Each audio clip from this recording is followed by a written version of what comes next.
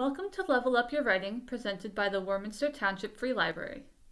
In our last video, I talked about the different types of point of view and gave you some things to think about when it comes to deciding which type to use in your story.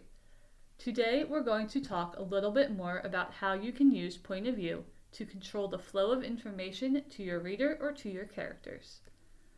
One of the first things you should be thinking about when starting a story is to decide who is telling it, or in other words, which character or characters you will focus your perspective on. While you, the writer, may know everything about every character, your reader will only know what you put on the page. This means that if you are telling a story in first-person point of view or in third-person limited, your reader will only be able to know what the character knows or reveals. If you want your reader to know something, your character will also need to know it. However, you can get around this by utilizing multiple perspectives. As discussed in the last video, you can jump around between characters to show multiple sides of a story, as long as you make sure to avoid confusing or frustrating your reader. So if you want your reader to know something, but want the character to remain unaware, reveal that information from another character's point of view. By either switching points of view or by using third-person omniscient, you can create a situation where the reader knows more than the character does. This creates suspense, as the reader waits for the character to learn what they already know. Sometimes this can create tragic irony in cases where your reader knows something bad has happened or is about to happen and is unable to do anything but watch as the character learns the truth. On the other hand, you can also go the other way around and create a situation where the character knows more than the reader.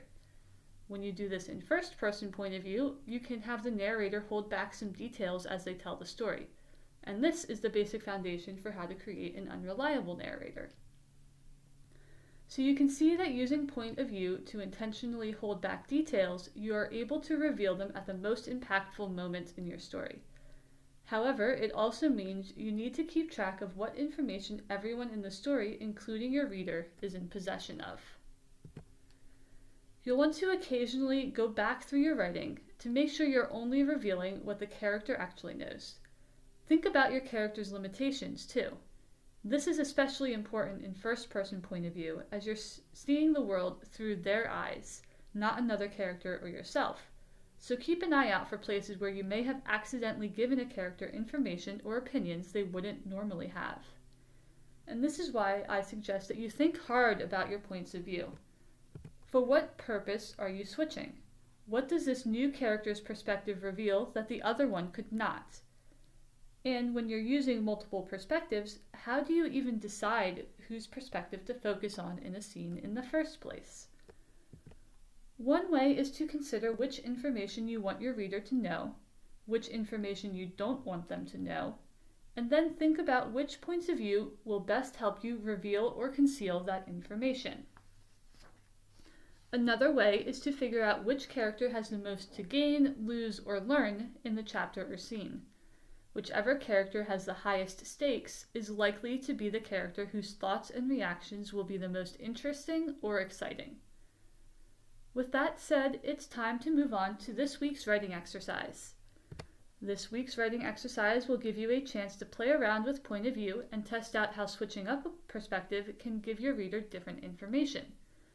Take a conversation scene that is written in either first-person point of view or third-person limited.